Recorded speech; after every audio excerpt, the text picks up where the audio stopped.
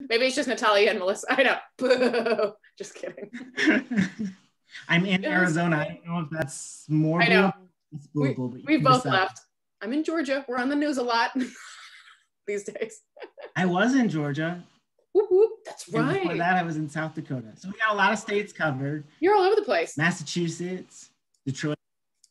Woo. Yeah, okay. So if you want, as we get started here, you want to drop in the chat where you are from, where you live now, right? Those may be different. Feel free to drop another AZ, baby. Yes. I see one of my MA students, Chantile. Yes. Oh, Brazil. Yeah. Man.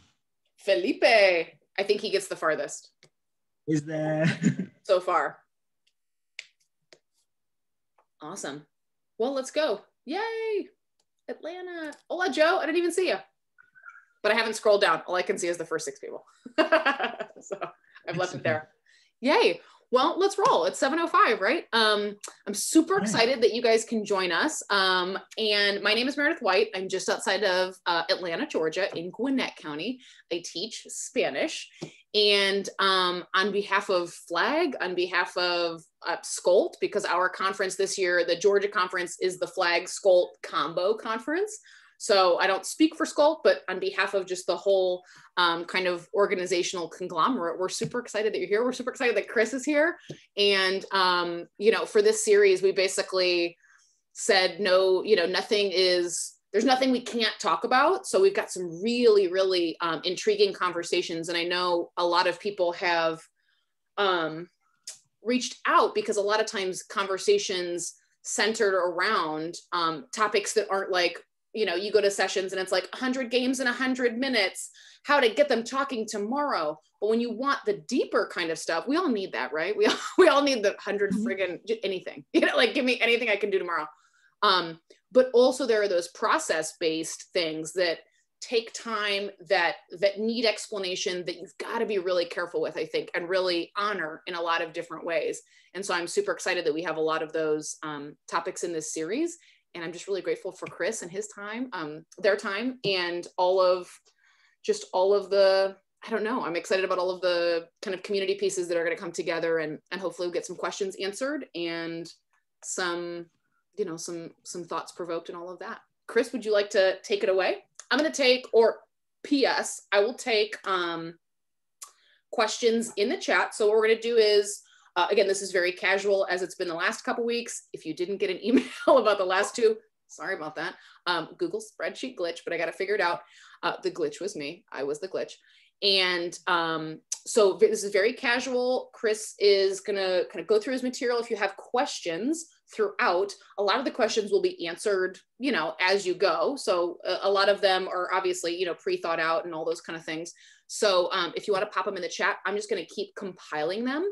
And then if you've ever been to an ed camp and you see how they make the topics, like which ones overlap and that kind of thing, if I see repeaters, I'll just kind of glom them together and do the possibly best I very can to keep them consolidated. And then in a little while, we'll just rock and roll with some Q&A and go from there. So you'll see your ability to unmute yourself now for our now joiners go away, but then it can come back later if we want it to.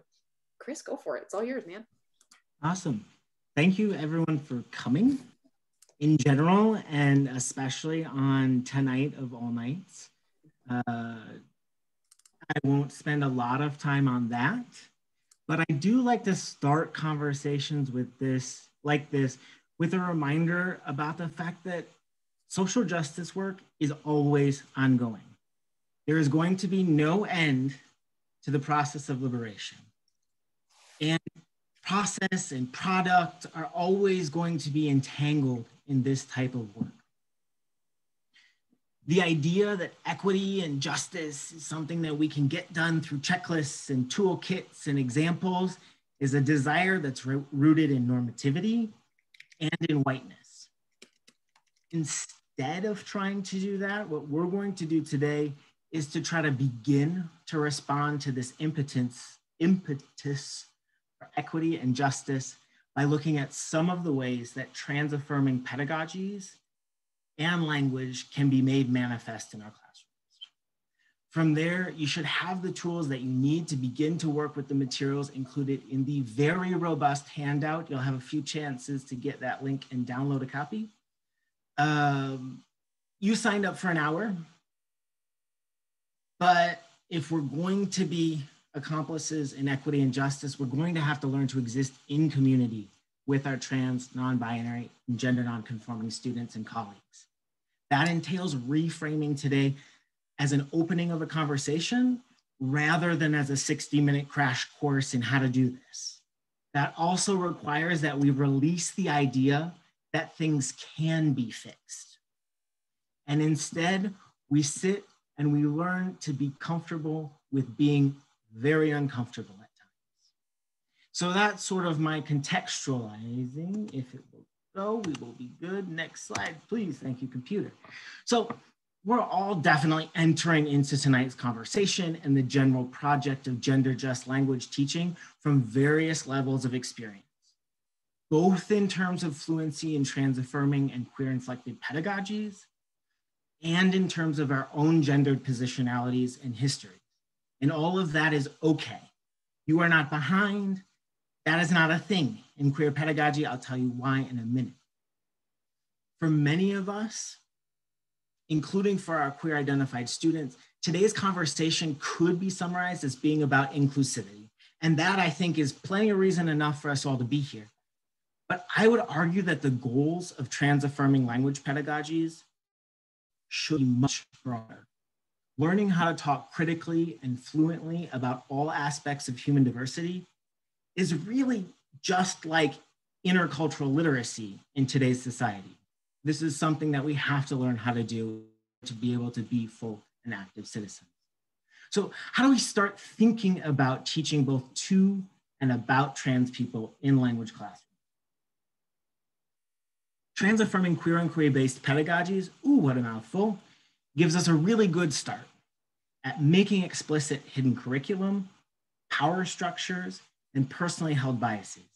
And it can be useful in searching for gender liberation within and alongside anti-racist and decolonial pedagogical strategies, because these forms of oppression are inextricably linked. And so everything we know in queer applied linguistics also tells us that we as language educators need this frame as we compensate for the existing gaps in our training and our materials. Broadly speaking, queer and queer-based pedagogies entail questioning norms and showing how problematic identity categories are. Here we want to show students that norms are something we create and collectively negotiate as culturally situated speech communities. And we also want to show them that all classification systems are oversimplifications of our complex realities. We're teaching our students to always be asking why the world is the way that it is, who benefits from that status quo, and how to imagine alternatives. It's not just when it comes to gender and sexuality. So what does this look like in real time for our pedagogical goals to be about making students aware of queer lives and concerns, and to make our classrooms more inclusive for students of all genders? Perhaps most importantly, we have to explore with and alongside our students, which means we have to let go of any urge to perform the role of queer expert in favor of focusing on deep, critical, and sustained engagement with queer lives and concerns. This allows us to decenter power in our classroom. And so in this way, it's an iterative, self-reflective, and co-constructive pedagogy, not any sort of exhaustive knowledge that is needed to create conditions for meaningful inclusion and representation. This focus on critical, self-reflective practice for everyone further makes clear that questioning makes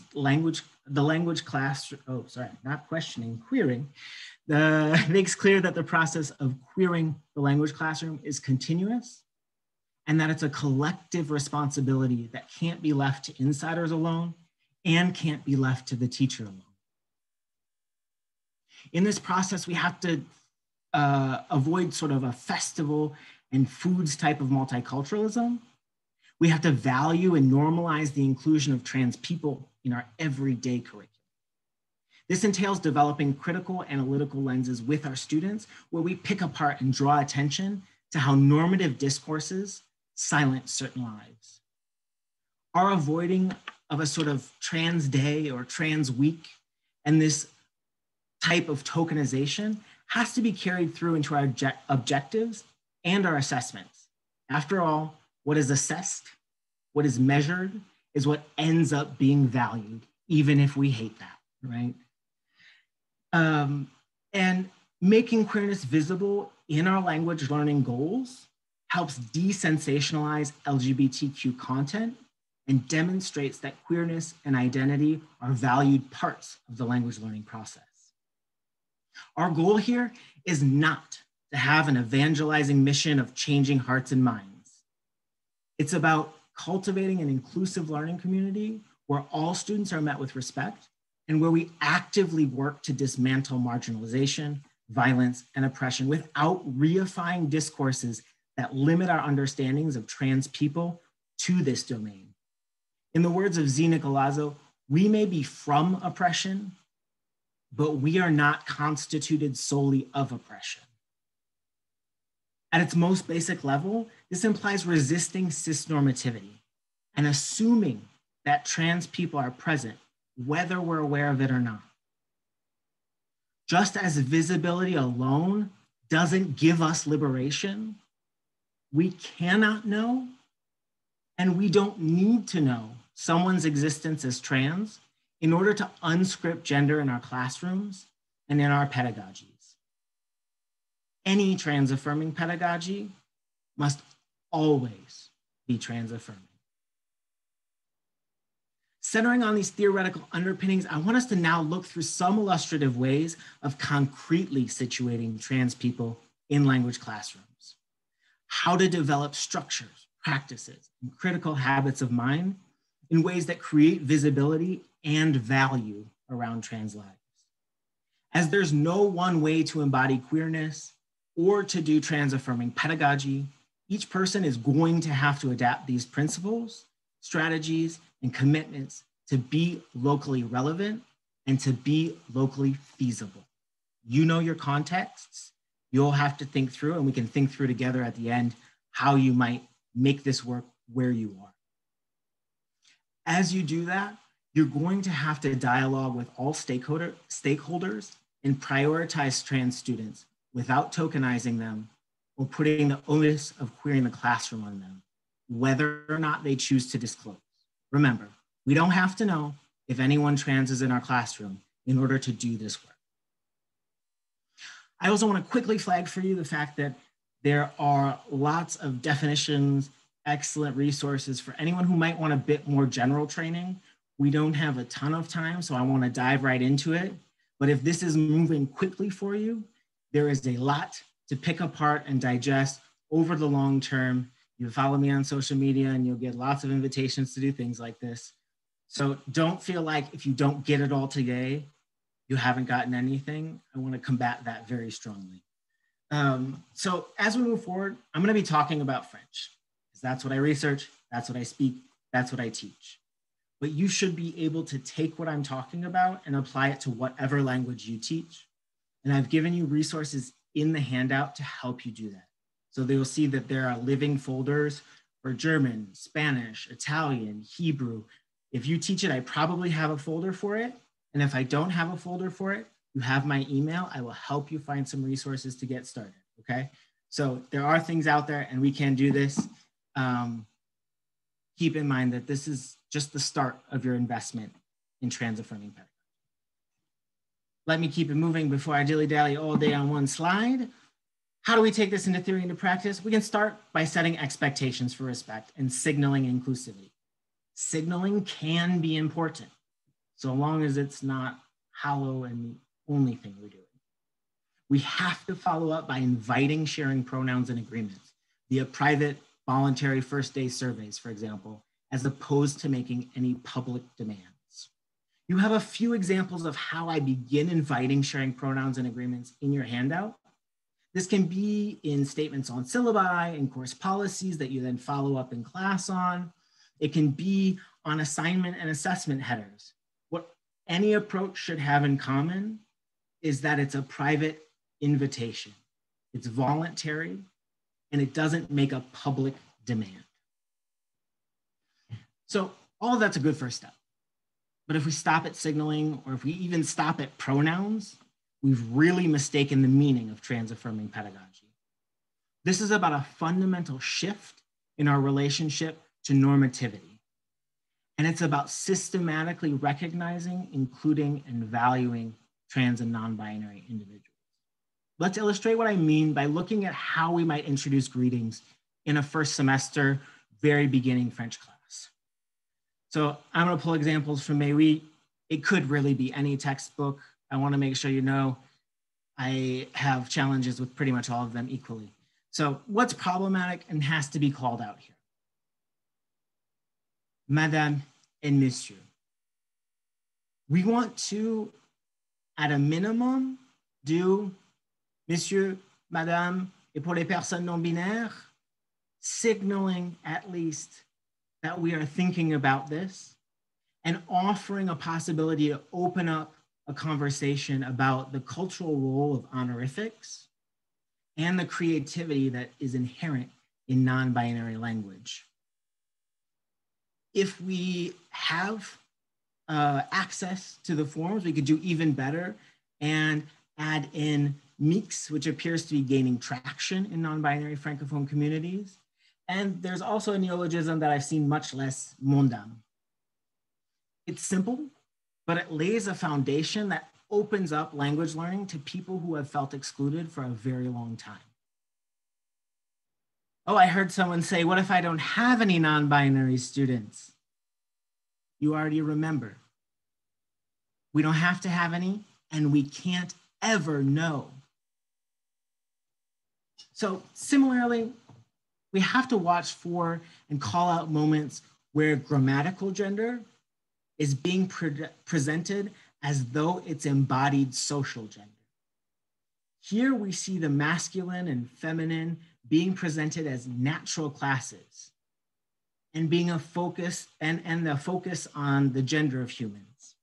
This misses an opportunity for us to question what exactly do we mean when we're talking about gender, and to explain that grammatical gender may or may not coincide with sociocultural understandings of gender.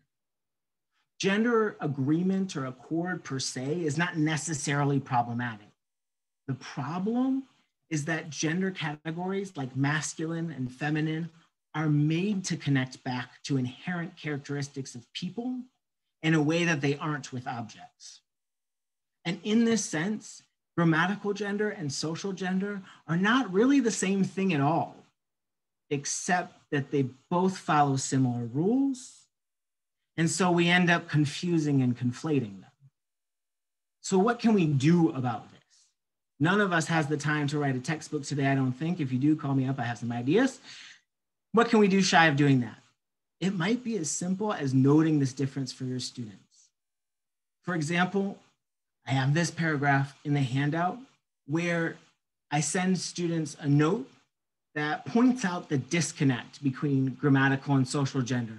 I tell them about Nganjit Mary, which has 15 noun classes, Zulu, which has 16 noun classes. And that way they start to get a realization that, something doesn't quite match up. I point out that they already think it's weird that a chair should be feminine. And so students are going, oh, yeah, I guess a lot of strange things are already happening. And I also point out to them the term non-binaire, so that then throughout class, I can just quickly use the term every time non-binarity comes up as relevant. It also reiterates any discussions that we've had about how our classroom community will be working to be inclusive, and it honors the challenges and nascency of these forms.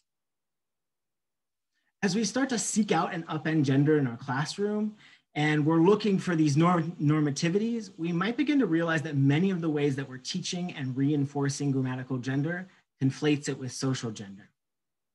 If we have something like visual vocabulary pages or this sort of explanation, there are simple solutions to move away from this kind of color coding, this sort of conflation. So we can start by removing the symbols. Don't make any overt reference to social gender. And then we can get rid of the more implicit references to gender by changing the colors. They still function as memory aids. We still communicate the same information, but without those unhelpful conflations.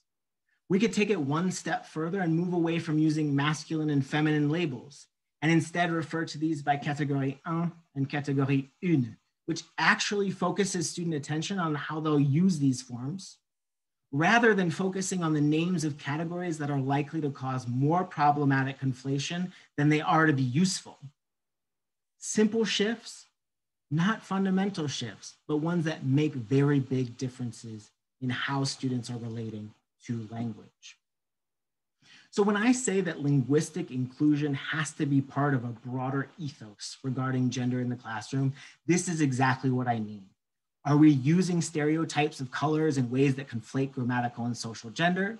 Could we use alternatives that don't risk reifying normative conceptions of social gender? Broadly, are we avoiding reifying normativities as much as we can? And then when they do come up, are we critiquing them with our students? Asking about what the status quo is, asking how it got to be that way, why it is maintained, who's benefiting, who's being disadvantaged, and what systems or practices are maintaining it. Do we do things like invite sharing pronouns and agreements via private and voluntary methods? And is this ethos reflected in the entire course experience for our students? For example, does this systematically carry into our assessment practices through something like including names, pronouns, and agreements on assignment headers? Inclusionary pedagogy is about seeking out, laying bare, and upending all forms of normativity. As we explore how the normativities that underlie our own experiences can creep up into our pedagogical practice, it becomes evident that linguistic forms alone are not going to give us liberation. They are a critical but singular part of trans-affirming classrooms. Yet without trans-affirming language, we'd be pretty hard-pressed to make visible the relevance of trans lives and concerns throughout the curriculum. We'd be hard-pressed to engage with the actual lives of the people we're purporting to include and aiming to linguistically represent. And most of all, we'd be hard-pressed to treat gender as a social and political issue that is structural. So without any more thinking about, let's look at some non-binary language forms that exist in French and use it as an example to think about how we can offer our students linguistic possibilities for encoding non-binary experiences of the world, rather than prescribing norms that would reproduce the violence that they're intended to subvert. So let's look quickly at pronouns. This might feel real easily solved in English, but it's fairly illustrative of the variability and respect for individual agency that characterizes non-binary. In English, we have multiple gender-neutral pronouns like ze, but the singular they has become recognized as one of the most popular. In French, there's a lot more variation that persists. So looking at 3 studies, for example, we have more than 30 different options. And despite this variety, all 3 identify yel as the most frequently used and widely recognized pronoun in French. Yel does have its limitations. It originates from the merging of binary il, which traditionally gestures at masculinity, and binary elle, which gestures at femininity. And so it's not ideologically really getting us away from binary constructions of gender. But it does have the advantage of being highly comprehensible, both in community and by people who have a lot less familiarity with trans communities. For people who are looking for a clearer departure of the binary, we have ol and al. So ol, ol in these variations, and al. They're some of the more used and more comprehensible neopronouns. French linguist Alpheratz also has proposed a non-modular approach, what they call the al system. And it's a very elegant solution, but one that I have not seen used in any of my data. So having some pronoun options, we're moving right along, except we still can't make hardly any sentences because there's still the question of agreements. And that's not any less complicated of a task. There's more, there's numerous potential for different combinations of agreement pairs. If we take a look at my data, we can sort of note that one of the most popular ways of doing this is by either using a period, a mid-dot, a hyphen, or a slash between the two traditional pairs, again, combining the sort of standard masculine and feminine forms. And it's the same strategy you saw in that ally sticker I popped up earlier. It's easy to understand, ideologically problematic, and it's impossible to pronounce. So one of my participants called it what I can only sum up as a hot spoken mess, and that's absolutely what it is. We have to get creative in oral communication, which is good for students anyways, because they need to learn how to do circumlocution. They need to learn how to work when they don't know the words, right? So it's fostering those things that we already want them to learn.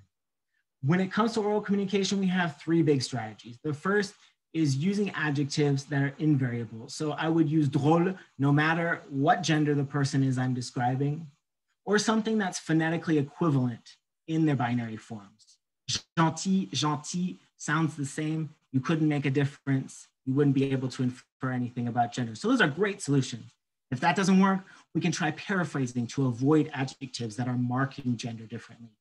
If that still doesn't work, I can start the sentence and use the subject quelqu'un, which is always grammatically masculine, no matter who we're talking about, or une personne, which is always feminine, no matter who we're talking about. And if that still doesn't work, we have neologisms. It's a last resort because there's not a lot of consensus as to what forms these new words should take, and it tends to be harder to pin down, which we can talk later about how that's perfectly descriptive of sort of trans communities writ large. I'm only going to be able to scratch the surface today when it comes to non-binary language forms, but that might be awfully fitting. Today's talk is not so much about these nuts and bolts, some of which are going to change over time and definitely change from one language to the other. And it's more about a broader shift in thinking about what language, about whose language we're giving value to in our classrooms. We can choose instructed forms and structures based on naturally occurring language data, as opposed to prescriptive grammar books. We can reflect on language as a complex, adaptive system, and we can disrupt ideologies that frame diversity as suspect and problematic. It's true that as we move from linguistic observation towards teaching, we have to balance this desire to make it simple and understandable for students and to hold the complexities of what really exists on the ground in queer and trans community. When it comes to language use, community consensus is difficult to pin down by design because overall community norms focus on respecting individual agency to guard against a third category problem where we have masculine, feminine, and then one option for non-binary that is then able to be used to continue to impose categorization with the power to oppress and marginalize. Trans is a very, very diverse category that catches a lot of positionalities. And so really these three categories don't contend well with the various differences that exist across them. I continue to ramble. What do we do? What we can do is we can start with the forms that have been empirically among the most frequently used. So we can use the data to pick where we begin, and we can carefully frame that introduction with very explicit conversations about normativity in language, about linguistic autonomy and the right to self-definition. When we introduce non-binary language, we have to dialogue with students about how variable it is and how it changes, so that students are equipped with both the language and the symbolic competence that they're going to need in order to advocate for themselves and others. We have to prepare our students for the moment when someone says to them, that's not French, that's not Spanish, that's not German. What a powerful moment it is when a student can say back, yeah, I know this does not fit with ideologies of standard French, Spanish, German, whatever the language is, but they do exist. These framing conversations are about making it clear to students the importance of gender in the process of co-constructing a second language self. So I want to slide in a few more ideas about how we can teach using non-binary language forms before we have our chat together. One thing that we can do, verb charts. A lot of us are using them. Put in non-binary forms, and you can start by marking them as masculine, feminine, non-binary. And as students start to recognize the patterned order, you can then remove it and continue normalizing its presence all the time without qualifiers. We've talked about adding in mix whenever honorifics come up, but we'd also should be careful to add in vocabulary like adelph when we cover families and relationships. We talked about working with what students are already familiar with and opening up the breadth of their repertoires from there. So we can take that same scaffolding approach with how we introduce these language forms in the classroom. By leveraging the fame of well-known Anglophones who use non-binary pronouns in introductory examples, followed by non-binary Francophones, we're able to take this rejection of a trans day, a trans week, any sort of little isolated incidents, and weave it into the curriculum in direct connection with our language learning goals. And in that way, we get to avoid tokenization, marginalization, and sensationalism.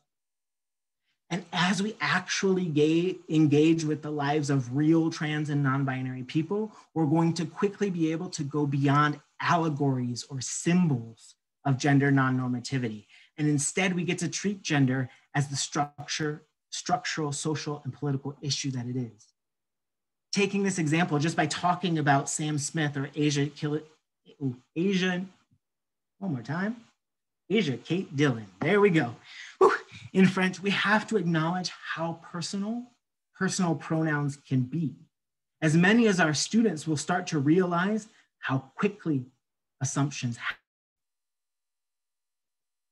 And as we talk about someone like Antonin, we have to underscore and point out the fact that not all non-binary people use non-binary pronouns. We're afforded possibilities to hold loosely the complexity of trans languages while tightly weaving these knowledges into our learning objectives. As we advance from introductory level language courses and students are able to do more with language, we can use academic work, popular media, artistic productions, online media, and other work that centers the voices and perspectives of trans people in the languages we teach. There are infinite ways that we can bring trans people and topics into the full spectrum of coursework that we teach, while being careful to prioritize in-community voices. So in business French, we might talk about diversity in the workplace or how we do honorifics on CVs.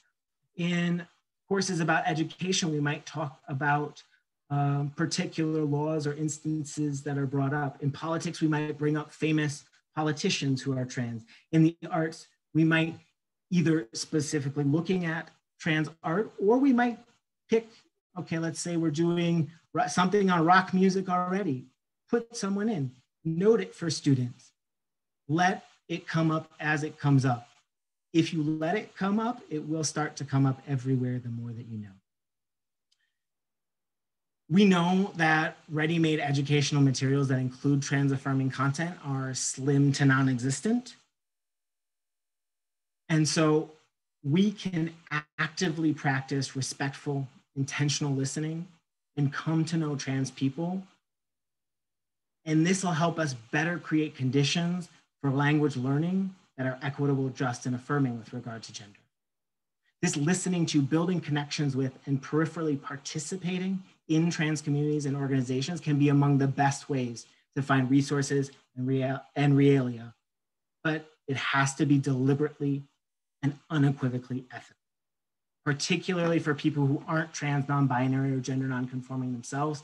It's important to safeguard against common pitfalls while seeking to be accomplices in equity and justice. Specifically, under no circumstances should you ask trans people to educate you if they themselves have not chosen to be activist educators in the context in which you're interacting with them. Honor that being publicly trans often comes at great personal cost. Further, take care not to insert yourself in conversations and spaces that are intended only for members of a community to which you do not belong. Listen more than you speak. Minoritized individuals are often unheard, but we are not voiceless. And when you make a mistake, apologize succinctly. Something like, I'm sorry, thanks for correcting me, and move forward. Use the correct pronouns, avoid the transphobic phrase. Don't make an excuse, and don't ask people to take on your feelings. I'm gonna point out Meredith, you'll forgive me, Meredith earlier, he'd me, then they'd me, and it's actually fine because I don't mind either. But that would be the perfect way to do it if you're like, oh, I said the wrong one. You fix it and you keep going. Nobody wants it to become a big deal, and it's okay. We make mistakes, fix it, and commit to doing better. Existing in solidarity means listening, being accountable, owning the need to engage in self-reflection, and committing to doing better as you learn.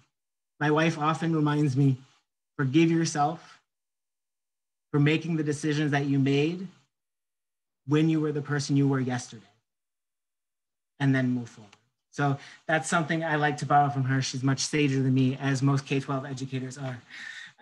So mindful of these principles, what do we do with that? Like this, that got a little pre-search. So now what? Well, we can look at where are we getting our information about trans people from? Do we actually engage with news media outlets that tend to be run and owned and authored by trans people? That's ideal. If not, do we at least have queer people in our lives telling us some things? In our social networks, are we following trans activists? There are a lot of people screaming from the rooftops, begging you to listen to them. So feel free to take advantage of the people who are volunteering to be educators and activists. As you get to know these people, this is something you can invite your students into through activities, assignments, and discussions. When I say learning with, you could, for example, embed this in a larger discussion where students and educators do something like a web quest to explore inclusive and non-binary linguistic strategies in the target language. We want to make sure we're following our earlier principles. Oops, nope, yep, those principles. But we can build together, learn together, admit what we don't know.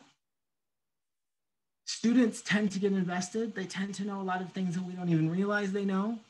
And this is one of those beautiful moments, I think, for learning together.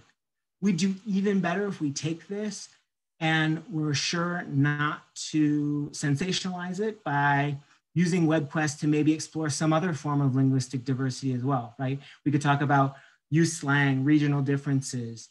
And in that way, it sort of becomes just a normal part about talking about the different ways that people can exist in the world. We can also make sure we find media for any sort of genres of media that we're engaging with, right? Comics, blogs, and include trans voices so that we can bring together existing foci with new understandings gained from the artist or author's voice. In a writing focused course, this could be framed as like genre or multiliteracy pedagogies, where work by trans people is included alongside others. In any course with presentational speaking, we could teach the genre of a TED Talk. We might also leverage videos like something, the Fondation Emergence has a devoir de mémoire, duty to remembrance, duty to remembering an aging campaign. And those might interface a little bit with things that we're already doing in our classes. The ways in which gender diversity can be made relevant to second language classrooms are as limitless as the ways in which gender inflects the lives, cultures, and languages of those to whom and about whom we teach. So in conclusion, if we're going to realize locally relevant pedagogies in classrooms that are increasingly better at representing, including, and affirming the limitless linguistically and culturally situated ways of being a gendered person in the world, we have to recognize the universality of feeling boxed in by the gendered boundaries that have been placed around our bodies, and simultaneously lay bare and unscript all such normativities with our students. Gender just teaching entails an unequivocal investment in trans lives and a parallel divestment from systems and practices that lead to oppression. We must embrace liminality, infinite possibility, fluidity, and flexibility. We must assign value to the lives of people who unapologetically contain multitudes and/or who exist in the in-between. We have to be comfortable with discomfort, and we have to see incompleteness as whole. In short, if we are to leverage trans-affirming, queer inquiry-based pedagogies to truly realize equitable and just language education, we have to all come to know, value, and center the voices of trans individuals and communities.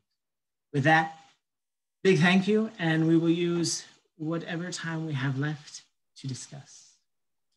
I literally can't type fast enough to like quote you as many times as I want to. I was like, and then I'd screw up a word and I was like, oh, friggin' A. And then like, thank goodness like Abby or somebody would tweet it and I was like, yeah, that, you know, like what that amazing fast. Put blanks in your tweets and I'll fill words if I can. Thank you. It'll be like Mad Libs. Like great. I haven't done Mad Libs in a long time. He said there was a noun here and I don't remember what it was. Yeah, I think I got like 8 or 9 pieces, but I was like, oh, thank goodness for the captions and the transcript afterwards. I have a couple, so I'm going to put a couple of questions in one. Well, first of all, not most importantly, but like most immediately, we have the handout link and I will put that again back in the chat for download. Is it also possible to, or what are the limits for using and sharing like what you showed as a PDF or something like that if people want to share it at their like department level or such, if you're open to that? Yeah, from person to person, share as you like. Mm-hmm. If you want to share it on a larger scale, just email me and let me know what's up with it. Oops, I did a direct message. This is the... That's my life on Zoom. Sorry. Oops, just to you, sorry. That is the actual PDF. If you want to share any of this broader than just sort of either tweeting out a few images or whatever, share the handout with anyone you want, whatever. If you're like, I don't know, publishing a copy to your blog, maybe give me a heads up. I get a little nervous about those who shall not be named who are not trans affirming on the internet. Absolutely. So just all I ask is if you have a doubt about whether it's a good idea to do it with the data, just ask me. I'm usually pretty quick with a Twitter reply or an email. You have both. I'll make sure I put it in here too. Absolutely. Just direct message it to all of it. No, I'm kidding. How my Zoom chat ends up being, I'm like, fragging. Absolutely. What about, do you know of any resources or any handles that anybody can drop in the chat if they missed this question for like middle school teachers once the kind of intersection of puberty and language teaching and, you know, it's all fun and games until all of a sudden somebody, you know, that's all very delicate kind of for a lot of people. And obviously we all teach in different situations. So there's no whatever. Can you think, do you have any experience with that? Or can you think of any resources or handles that people could do some research on? Mm-hmm. The first thing I would recommend is to everyone at any level who's nervous about how this will go down in the classroom. Joshua Paez has a recent book called Queering the English Classroom. And it's definitely written more for a college level, but he has a really good chapter on proactively planning for resistance. So thinking about who your allies are, thinking about what your constraints are. So I would recommend that as a general resource to anyone who's like, I want to do this and I'm a little scared. The other thing I'll recommend is feel free to let me know why you're scared. You saw in your handout, the first thing was a survey. I'm trying to figure out what's holding people back, what's motivating people to continue, how is this playing out in K-12 environments, and how can I spend my work time figuring out what to make to help support you better. So that's the other part is if there's nothing to be found on the internet about it, let me know and I'll get to work. The other thing I'll say is, I think Rena might be on this call. Rena Mazur, M-A-Z-O-R. I can find a Twitter handle. I think is teaching younger students, but tends to post a lot of really good ideas. And I know and I'm forgetting Joseph.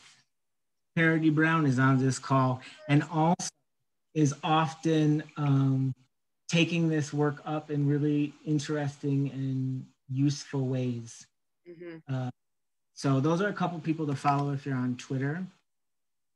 I would also think that in your handout or in a chapter that I wrote, I think it's in your handout. I should have prepared the K-12 questions. I apologize. Oh, no worries. Well, I'll tell you, yeah, Joseph Parody Brown is the one who had me as a Spanish teacher say, like, he was, Joe, I think it was NECTFL last year or the year before. I don't know, they all run together, but I think it was last year, maybe Skolt. I don't know. He's my conference buddy.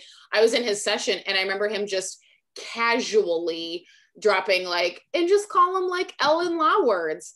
And you know, when somebody says something like nonchalant and then like keeps going and the rest is like, burp, burp, burp, burp, burp. It's like Charlie Brown's teacher. I was like, what have I been doing for 14 years? Because I've been like, this one's masculine, this one's feminine, even though it's your pencil and you identify as female, it's still going to be, and they're all just like, what? Like it ends up just being this like run around conversation for no reason, because we all know that if they're like, ¿Dónde está la lápiz? No one like faints out of confusion. Like no one walks away like, oh, absolutely not. It's, you know, like, no, people just keep on, they don't even blink at that. Why am I so, and so this last year and a half ish, I can't remember whenever that conference was, it's been L words, la words, los words, and las words, and kids are like, cool. And they move on. And I'm like, oh my God, what have I been doing? I find that we are the ones who tend to be more worried than they are. They're just like 100%. With some exceptions, but mostly okay. Right. Bill Van Patten said last week that we create patterns, like the same way we see constellations, because like the Big Dipper is always up there. And he's like, yeah, but you change angles and those stars don't make the Big Dipper anymore. Like people created patterns just to make sense of things. And we do that with language. And every time he says that, I'm like, man, yeah, like we're making up rules. And like you said, with the colors, we're making up all these things for teaching, not for learning. We're focusing on what we're doing, not how students are actually, you know, acquiring language. Absolutely. Oh, Sam, it was Joe Parody Brown was the L and law words. Joe, wave. Just kidding. He's like, about three rows down. Third row down. No. At Senor Parody on Twitter. I think that's your professional account. Yeah, I always want to, you have two. There was something else. Let's see, where did you go? Karen, there was another question in my notes. I also, what I thought about what you were saying made me think of that. I feel like we have this conversation a lot with teaching versus learning. Which one are we focusing on? And you saying for us to, you know, decenter our power is, I think, what makes a lot of people uncomfortable. At first, you know, and we've all been there in some way when you're like, but I don't know about that thing. But what am I supposed to say if I don't know about that thing? I have to know all the things. What if students ask, you know, blah, blah, blah, blah, blah. And I find that really powerful on, you know, sort of taking a step back and being vulnerable in that way. And I think as you do it, students tend to often be more motivated to step up and engage. Yeah. As you create space for them and as you say, I don't know this thing, I need to figure this out. Let's figure it out together. You're modeling the behavior that they need to learn how to do when they don't know something. And they also, the more I admit to them sometimes, I'm not sure. Like, let's work on this. Let's figure out the answer. The more then they say, I'm not sure. I don't know the answer to this question. Here's what I think it might be. What do you think? And we get to open up a lot more dialogue. That's why I think trans-affirming pedagogy is about so much more than inclusion. I think it's about using the way that of knowing and being in the world that comes with transpositionalities to rethink our other ways of knowing and being in the world. Yeah, absolutely. What would you say to the people that, you know, say, like in Spanish, we have the Real Academia, you know, so it's like, but what about the, and I've seen native speakers argue, you know, say on Twitter and other really dignified places, this is not real. This is not like, I'm from insert place here. nobody uses that. Everyone's going to be confused. The Real Academia says this and whatever. And then you've got a lot of people that say, what about AP? Like, what about, you know, blah, blah, blah. What's a response that someone can kind of keep in their arsenal to be able to say, besides everything that you've said, like all the 80,000 truth bombs, if they're still processing, is there any kind of comparison or metaphor that comes to mind for you? Yeah, I think I would break this up in a couple of ways.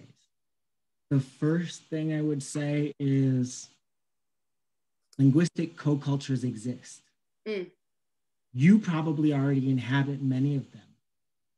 Has someone ever corrected the way you speak and you rolled your eyes and thought, okay, I'm not ending the sentence with a preposition? Everyone does. Right. Not that different, except that it's about trans people. And so transphobia comes in to explode the language attitudes. The other thing that's sort of the piece that I use to combat the it's not spoken. Lots of these little communities exist that you've never met. Just because you've never seen it does not mean it does not exist.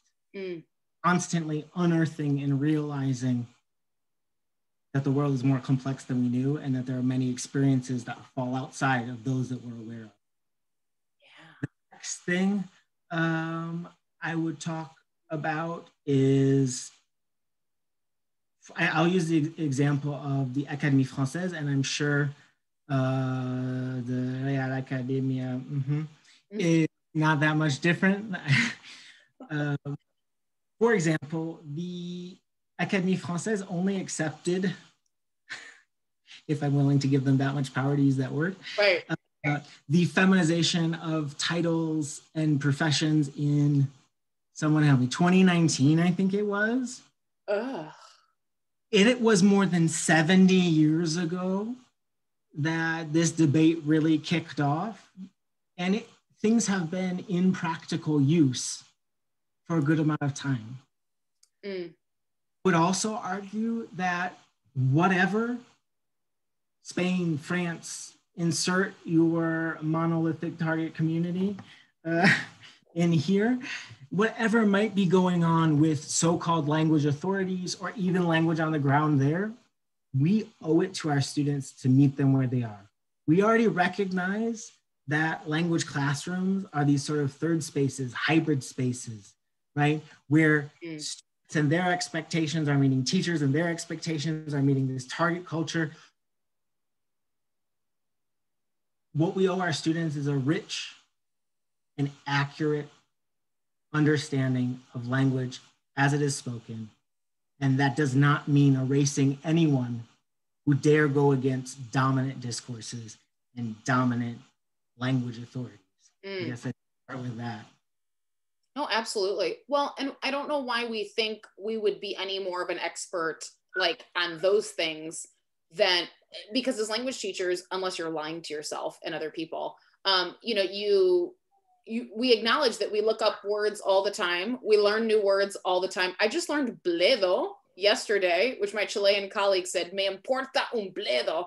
And I was like, that doesn't seem positive. Like, so I had to Google it and I was like, oh, and I came back to her. I was like, what was that word you said? I think I spelled it wrong. We learn things all the time. Why would we not think that we could learn, and I always think of the maiden name thing. We have no problem saying, what's Sally Sue's new last name? But then learning someone's pronouns is really inconvenient. You'll learn new last names, you'll learn kids' names, you'll learn we'll learn all these things. And then it's like, not that far though. Like, what do they want to be referred to? No, I don't think so. Like, what? That doesn't, how are those different? But I get it. It's like you said, it's discomfort, perhaps fear, I would say. I don't know if you'd agree. Definitely discomfort. Definitely. Yeah. I think that some people don't realize that they know how to do it. And they're worried they're going to mess it up. And so that's also why I talk a lot about sort of releasing this need to perform expert, because you are going to mess it up. Everyone messes up in general. And then especially when you're learning to do something that you don't often do in language, that's probably not a central part of the people that you're speaking with, right? It's not necessarily a part of your communities of practice. And so you have to learn how to be a part of these communities and learn how to say, oops, I made a mistake. I play with my students a game called Find the Mistake. And I keep points for them over a semester of how many mistakes of mine they've found. And they're on like teams, and whatever team finds the most of my mistakes gets some sort of prize. You know, games. I love games too, it's fun. But I think that this language change shouldn't be treated differently than other language change. Because the difference between how you feel about yell versus how comfortable you are perhaps looking at this and saying this is not an ordi phone, a computer phone. You just call it tablet or whatever, a smartphone.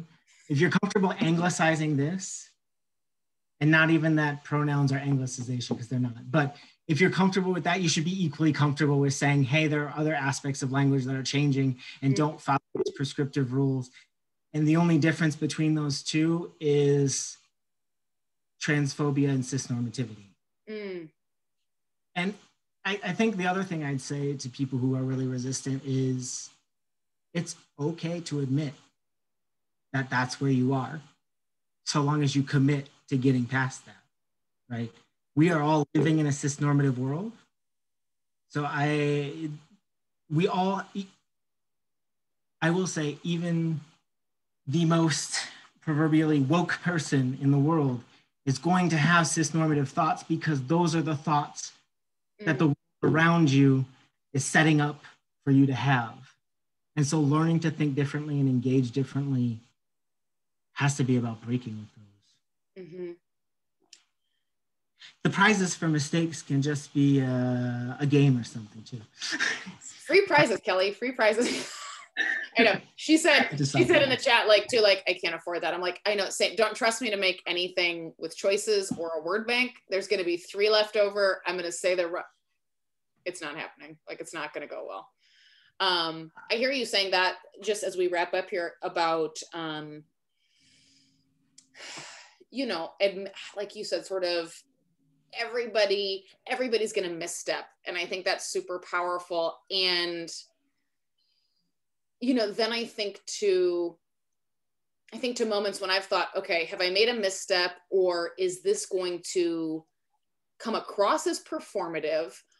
You know, we've mentioned in the chat, like, different social media platforms, and wondering when, like, you know, French teacher, I think Teresa mentioned, like, French teachers in the US is very trans affirming. I think that's what she said. Quick, correct me if I'm wrong. Like, so when people get fired up and say, but AP, but the whatever, but they're like admins of the page, like, kind of swoop in, like, yeah, no, we're not doing that here. So, you know, things like that. And so I wonder, I think, at least I hope that's kind of what you were communicating, Teresa. That's how I read it. Yeah, see, I lift off, like, a lot of those are very supportive, you know, and not performative in that way. Is there a way we can avoid, besides educating ourselves, obviously, and those norms you gave for ethically, you know, presenting information and engaging in conversation? Do we just have to know in our hearts that it's not performative in our lives when we share on these forums and when we have conversations with the people in our lives? Do you feel like that's a worry a lot of people have? I see that a lot of people saying this person's performative, or this person's, you know, and it's not really, who's to know if it's up for debate, you know, like, we'll never actually know if you don't know the people in real life. I don't know if that makes sense, but. Yeah, so I think there are multiple ways to think about this. The first thing is, we can never know intentions. That's, I will, the hill I'm willing to die on. You can never know someone's intention as much as you want to. And so I think you know your own intentions. And then I think you also can read your feedback. If you have 5 people going off on you on Twitter that you're performative, it's Twitter. If you have 10, 15 people, or someone messages you with a caring and kind engagement, then you probably need to, your own practices. In one of the publications I linked in the chat, and it's also in the handout, the Teaching Trans book chapter. I have this sort of list of guiding questions. And I think this kind of work is like most social justice work. You have to continually be asking yourself, is what I'm doing sort of meshing with the feedback that I'm getting from the world? Is it meshing with what I'm learning? Do I need to adjust? And if you sort of sit down and are quiet and really pay attention and really reflect, I think there's a whole lot of mess that can happen in this discourse about performativity. You can ask yourself, am I stepping up when it's not easy? Because that's what's not performative. When I don't know, when there's a trans kid at my school and there's some nonsense about bathrooms, am I speaking up even though it's uncomfortable for me to say to my principal, you know, I hear that you think it's problematic to do this, but that is a major concern. Forming coalitions that take up real action, that engages with the real lived experiences and material conditions of trans people. And if you're doing things that are hard to do and in a way that the communities that you're trying to show allyship to are directing, then I think you're on the right page, right? I don't often use ally, I like to use accomplice. Because I think that distinction also makes the difference between this, I love everyone and I have no discriminations at the interpersonal level, and the fact that most of the things that we're talking about are really structural concerns, much bigger than are you nice to me when we pass each other in the hallway, right? Like, it's nice to be nice. I'd like some civil rights. Right, like I don't. Yeah, absolutely. I don't mean to be flippant, but no. That's a big difference for me. An accomplice is doing the work at the direction of the people who are facing the consequences, and you're stepping up in the ways that you're being signaled to step up. You're not waiting for someone to say, hey, I don't know, what can I pick? Hey, please don't dead name me. Instead, you're at the start of class going, hey, if anyone thinks there's a chance that I don't have the right name on the sheet for you, let me know. You're saying, everybody just write your name on a piece of paper and pass it in, and then you're double checking it. Those are things where you're knowing what you know and you're trying to anticipate. And then if someone tells you, ooh, you made us go around in a circle and say our names and pronouns and that made me really uncomfortable, then you're going back and sitting with yourself and going, okay, I thought I was being inclusive. Feedback that was a harmful practice. What do I know, or where might I be able to go to try to figure out what to do? And that's sort of, to me, the path forward. Well, and fundamentally, that you've created or cultivated, I guess not created, it's not the word, cultivated and grown and curated the relationships that allow that student to give you that feedback, to go, hey, I was uncomfortable doing X and Y. Because if they won't even get to that point, you know, then why would they tell you later on, you know, if you took a misstep, or if students at that point are just like, screw it. They don't, you know, he doesn't care, she doesn't care, they don't care, whatever. And I think especially with names, especially again with pronouns, with a lot of identifiers, we make a lot of missteps, and we don't know till we know. And it's a lot of times later when, if they do feel like they can trust us, and, you know, that's hard. It's really hard. Yeah. I just want to call out what Teresa put in the chat, because I think it's a really important one. Thank you for the kind words about pointing out that pronouns are temporary. That's another thing that I think is important. In the same way that we don't need to know, our students also don't need to know for themselves sometimes. We need to normalize not knowing. We need to normalize unknowing, re-knowing. Things shift and change. I don't know about you, but my relationship to language in general has changed over the years. And what we might feel comfortable using in one context or at one moment in time is not necessarily what's going to hold forever.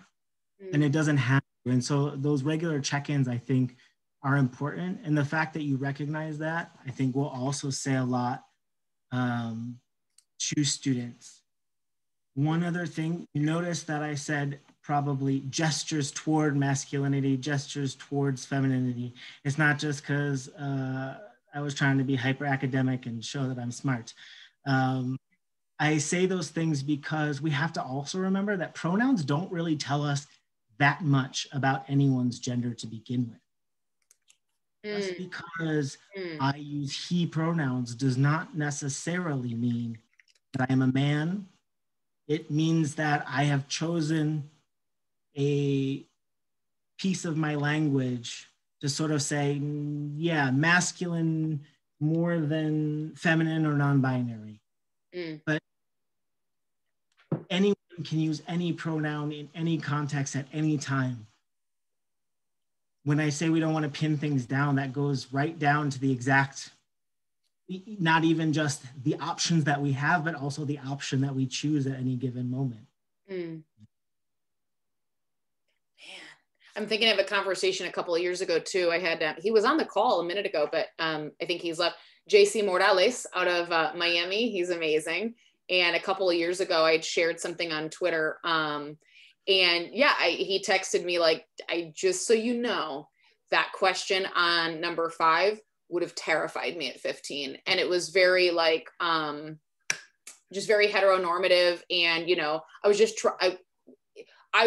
trying of these like innocent linguistic notions. I literally just wanted them to use ir plus a plus infinitive, like sort of simple future. And it was like, you know, where are you going to live in 5 years? So kind of innocent enough. But then the one he was referring to was, you know, is it important that your future partner like be whatever, like characteristics, you know? So would you rather have smart or would you rather be with someone? Are you going to be with someone smart or whatever? And he's like, at 15, I wasn't out yet. I wasn't, you know, this, that. And the thought of a prospective partner, hypothetically, of either, you know, any kind of qualifier was terrifying. And I thought, God, I didn't even think about that. And that's what this reminds me of. A lot of those things that were like, wait, but that was just, doesn't matter. I didn't even think that gender was relevant. Yeah, or sexuality was relevant in your case. 100%. 100%. I think like a lot of people who teach older people don't think in parallel with that, sort of not thinking about asking about potential imaginary partners. Right. A lot of people also don't think when people are older asking about childhood. Yeah. Asking for childhood photos, like bring your childhood photo into work. That's really not fun. Right. Like, no, thank you. So like some of the things that I try to do is I'll always have one extra question on most of the things that I ask students to do. And so maybe I have 11 questions. I say pick 10, and there's always one that you can throw away in case you're upset. Or like if you're upset by it, or you're like, I don't know how to navigate this, or whatever. Yeah. Well, how many times do we pick activities like that and projects? Like Teresa mentioned the family tree, God, the bane of my existence. Things like that, like the family tree, your ideal house design in a shoebox, kill me now. Like, I really can't, like, don't make me, I hate it all. And how many times do we give things like that because we feel like they're safe? We already have the rubric. Somebody gave us the handout. Like, we've got all the stuff. We checked all the boxes.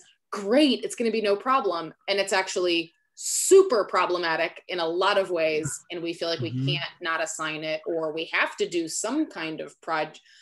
And then who gets more points? The kids who bring, like you said, more childhood photos. The family tree is like paper mache and like has fancy glue and crap, and it's still labeling. And it was really upsetting for some students. And then it's also, but it's so problematic, and yet it's so easy to fix. Right. The family tree, all you have to do is say, you can either do your family tree, or you can make up what you think would be the insert adjective, funniest, coolest, best, most interesting family. Options, yeah.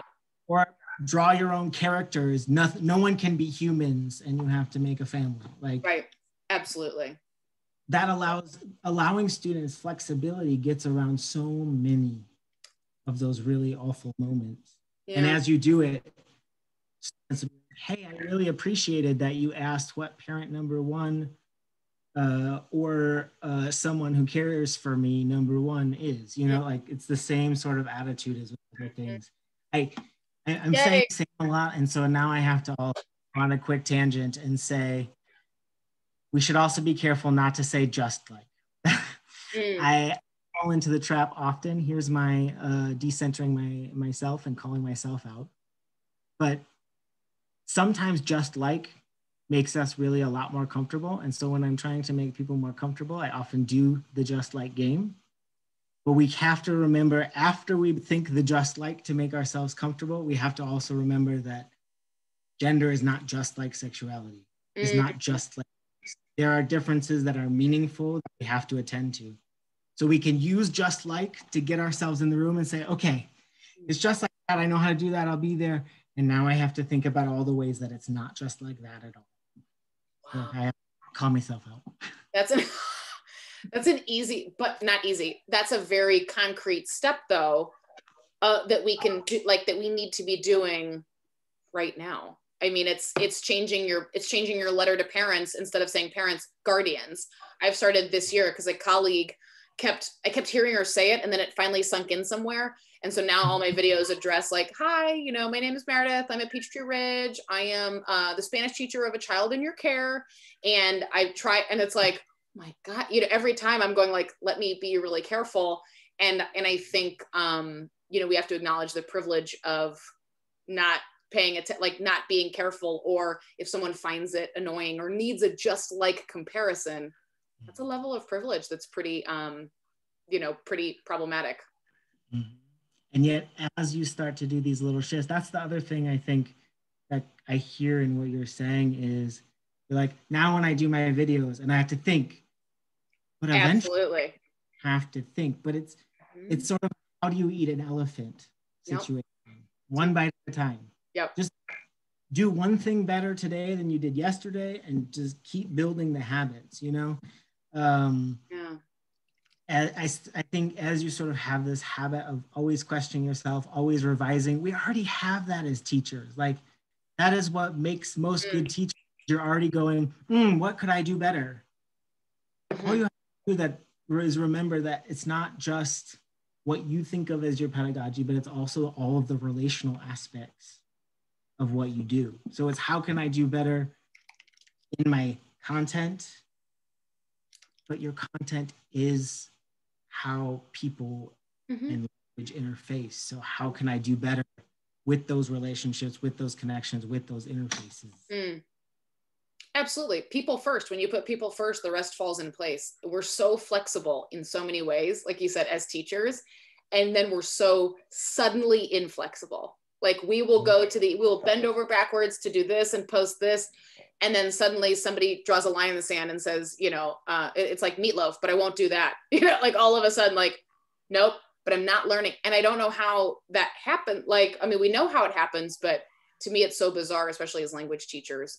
We know that there are a million words for socks and for house and versus home and shoe. And we have no problem a lot of times teaching kids umbrella terms for whatever. But then something that's out of our scope of understanding is suddenly, well, no, and we just, like you said, all the phobias come in, and that's a lot. Kris, I took up more time than I told you we would. I'm so sorry. I don't even care. It's fine. I don't mind if people have burning questions. We so appreciate I don't mind rounding out the half hour with anyone. I mean, it's like a telethon. We almost had. Hey. We all, if anybody remembers those, like, guys, we got to pledge $50, or an absolute whatever. Why not? I am going to, just for those who are still here, which is fantastic. The recording will be, if that's okay with you, Kris. I know that was like part of the, okay. I'm waiting for one person to go, I don't remember you asking that. And I'm like, oh, I swear I did. But I'll tell you both. I don't remember and I don't care. Great. That's a good autobiography title. That sounds like college to me. I don't remember and I don't care. It is a pretty story of my life. Story of my life. Yeah, it'll be, so that short bit.ly/6Fs and then 2021 has somewhere on like slide 3-ish, it's just an interactive slideshow like in present mode already. So just like click forward and you'll see it's like my Bitmoji watching TV, just because I couldn't find anything else holding a remote at the time. And on TV, I'm watching the playlist of the recording. So just click where it says click here, and all of the recordings will be there. I'll change the Bitmoji to not be me, but I was like, oh, we got to have something watching TV. I can't think of any questions that we missed in the chat. I hope I consolidated them. We tried to, a lot of like-minded folks, which is really nice because, you have to go back to your department. We all know where we teach, and whether it's grammar or, race, gender, like whatever it is we're talking about that gets people all fired up, you still have to go back and have conversations with real people. And I really appreciate questions that are vulnerable in that way. And when people acknowledge, like, I have questions, and the people I work with are gonna, they're gonna react like this, or they're gonna say this, and this is my real situation. My grandma used to say, it's a dirty bird that messes its own nest. So you really can't do that at work. I mean, if you like where you are, we're all employed, we're super, if you're employed, if you're gainfully employed, we're lucky. And I know a lot of those hard conversations, that's why they're hard conversations to have with people in your workplace, where you live in a lot of ways. And so I'm appreciative for everyone asking and contributing and everything. So email me if you'd like I'll put my email in the chat again. If you'd like the transcript, so kind of with the captions recorded and the chat as well. I have access to both of those with this fancy Zoom school account. I don't know when they're going to shut this off, but until then, woo, we got up to 300 attendees, baby. We can do whatever we want. And I'll post the recording right away. So Kris, any parting thoughts or words or any other, I don't know, things for us to consider? Make it count. I will say, follow me on Twitter. I'm going off about related topics regularly. So if you're on there and don't already, it's a good place to stay in contact. But otherwise, I will say, I'll sign off with this. Remember, you know your context. You know your allies. You know where is a good place to start with this, and start there. You don't have to do it all for it to be meaningful. To give yourself time to work on this. This is a long-term thing. Start, build, and give yourself grace as you work to do better. Because some of you may have already known better before we ever got on this call, but some of you are learning to do better tonight. So what can you do tomorrow? Something very simple. Maybe you're going to write something on the board and you're going to leave it open a little bit.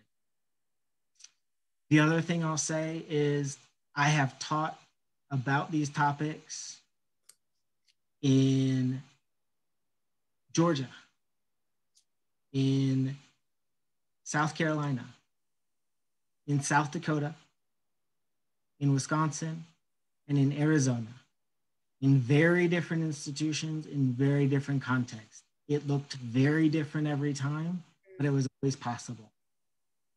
So try something, do anything, and that's good. Thank you for coming.